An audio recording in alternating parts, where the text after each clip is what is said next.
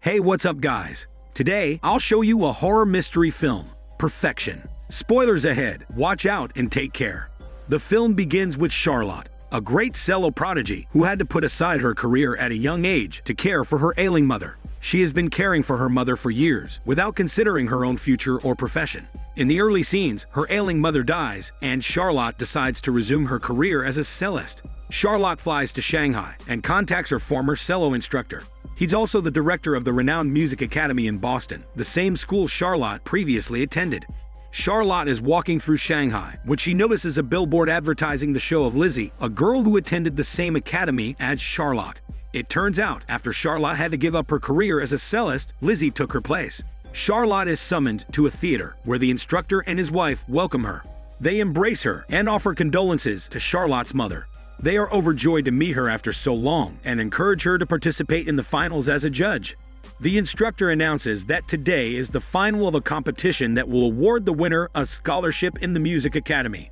Before he begins, the instructor introduces Lizzie and Charlotte to the crowd, describing them as his best students. Since Lizzie will also be one of the judges, the instructor introduces her to Charlotte. But it turns out the girls already know each other. Indeed, Lizzie states that as a child she greatly admired Charlotte. The two girls form a strong friendship based on a mutual appreciation for each other's talents. During the audition, Lizzie sits next to Charlotte and reveals to her with certainty which of the girls will win. She then spies on the contestants' parents and discovers them engaging in naughty behavior, confessing that it turns her on. Later, the girls go outside to talk, and Lizzie states that Charlotte motivated her to learn to play the cello. Strangely, Charlotte asks if she has ever thought about leaving the academy, but Lizzie states that it is like family to her, and she has never thought about it. Lizzie says she is on vacation for the next 2 weeks and will finally be able to relax a bit. Taking the glass that Charlotte is holding, Lizzie drinks it in one gulp, and then they go downstairs, where they see a man drop his glass. He begins to bleed from the nose and vomits, after which he falls unconscious. Another guest hints that it may be some kind of fever that is spreading south. Soon after, the girls are summoned by the instructor, who asks Lizzie to perform on the cello for the theater delegates. Lizzie tells him that she will perform for them only if Charlotte serves as the second cello. Although hesitant, Charlotte finally agrees, and the duo performs an extraordinary performance that stuns the audience. The scene shifts to the two girls enjoying the evening, dancing at the club, and being intimate with each other in a hotel room. Lizzie is in love and says that while they are very different, they are extremely similar. Lizzie invites Charlotte to join her on a little vacation to tour the South, and Charlotte accepts without hesitation. After a few shots of Chinese vodka, they both fall asleep. The next morning, Lizzie wakes up with a headache from the vodka she drank the night before. Charlotte takes some ibuprofen to relieve Lizzie's headache, and for some reason, she tells her to drink it with the vodka. Lizzie does so without thinking about it because they are on vacation anyway. Later, they both go out, and Lizzie says she feels sick but still wants to visit South China. So Charlotte suggests they eat something before they get on the bus, so maybe she will feel better. They stop at an outdoor restaurant, but the meal is not very appealing. Later, they board a filthy old bus headed south. During the trip, Lizzie takes more pills from Charlotte, hoping that she will be better. Charlotte tells her that she should not take them on an empty stomach, but Lizzie is too sick to be able to think rationally. Sometime later, Lizzie says she feels worse and worse and needs to vomit. Charlotte has to ask the bus driver to stop so Lizzie can do her things. But since the driver does not speak English, she finds it difficult to convince him to pull over. Fortunately, one of the passengers speaks English and asks the bus to stop. Meanwhile, the other passengers give Lizzie a bottle of water. Soon after, the driver reluctantly agrees to stop, but is annoyed by the interruption of his schedule. Lizzie goes out and is embarrassed when she does her needs. She then gets on the bus, but feels sick again. The passengers are fearful that she's infected with a contagious virus, so they force her to put on a mask. Unfortunately, Lizzie's situation does not improve. She is dizzy, pale, and shaking. Unable to control herself, she tries to vomit through the window, but it doesn't open, and she vomits on it. Charlotte is shocked to learn that the vomit contains worms, and Lizzie begins to panic when she sees them. Lizzie suspects that she has been infected with a terrible disease. Lizzie begins screaming and crying inside the bus, banging her head against the window glass.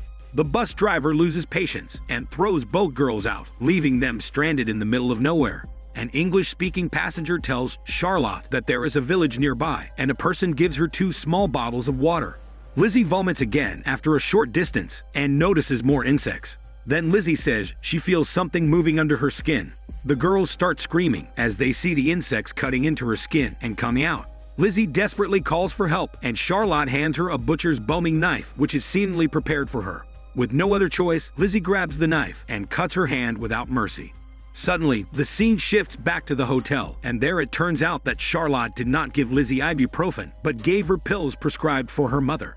When mixed with alcohol, these pills cause hallucinations, so Lizzie was not infected with some strange virus, but was deceived by Charlotte. It was Charlotte herself who said that she saw insects in order to manipulate Lizzie to cut her hand under hallucination.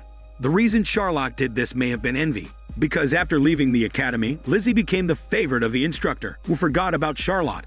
3 weeks later, Lizzie appears at the gate of the instructor's property. He's shocked to see Lizzie in this state and leads her inside.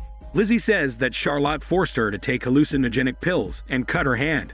The cops cannot intervene because Lizzie is solely responsible for her actions, as Charlotte did not force her to take the pills or cut her hand. Lizzie is certain that Charlotte did this out of envy, as she has taken her place and is living the life of her dreams. Lizzie asks to stay in the academy, saying that she can either be an instructor or compose compositions.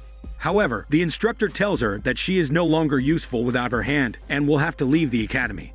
The next morning, the instructor tells Lizzie that he has found an apartment for her and will pay for everything, including rehabilitation.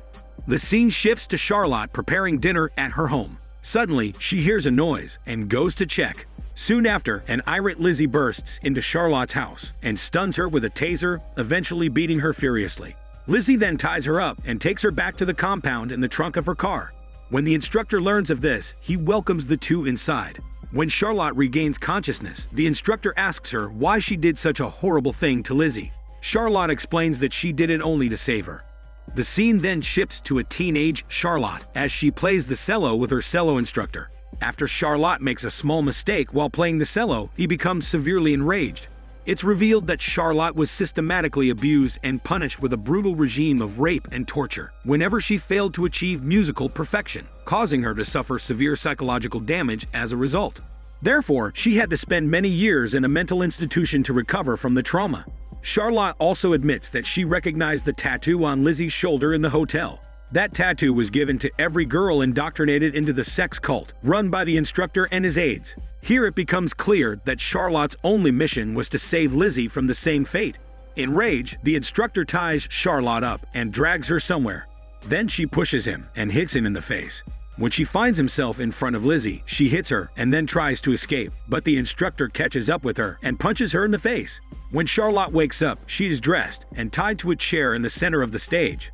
The instructor offers her the opportunity to be free, but only if she can play the cello flawlessly. The instructor and his assistants gather to watch Charlotte's performance. He informs her that if she misses even one note, she will face the same punishment as in the past, but this time, it will be the young girl arriving from Shanghai who will suffer the punishment. Charlotte tries to convince him that she can no longer play like before and asks the instructor to punish her if she makes a mistake, not the young girl. The instructor's wife tells her that everything has already been decided and orders her to play. Charlotte starts, and everything seems to go perfectly. Everyone listens, fascinated, until Charlotte misses a note and the instructor realizes it. After this, he sends the young girl to her room and tells Charlotte that he was joking. In fact, Charlotte will be punished for her mistake. Next, he gives orders for Lizzie and his two aides to do whatever they want with Charlotte and to notify him once they are finished.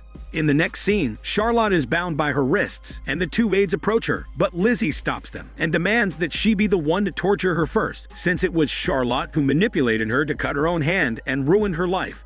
Lizzie asks the two to spread Charlotte's legs so she can hurt her. They grab and spread Charlotte's legs. However, just as Lizzie is about to start, the two nasty men collapse on the floor. Suddenly, the two girls start tongue massaging each other passionately. It's revealed that this was part of the plan, as Lizzie poisoned their drinks. The scene returns to Charlotte's house when Lizzie has broken in. Lizzie states that she would have killed her, but she realized the ugly truth about the instructor and his academy. Then, a flashback shows the time when Lizzie cut her hand. Charlotte reveals that she did all this to save her from her fate. Charlotte knew that she could not convince her with words, and the instructor would not kick her out, so cutting her hand was the only solution. After Lizzie broke into Charlotte's house, she forgave her and told her they had to stop the instructor before he ruins other girls' lives. Meanwhile, the instructor relaxes in his room, waiting for news about Charlotte from others. The doorbell rings, and his wife enters without saying anything.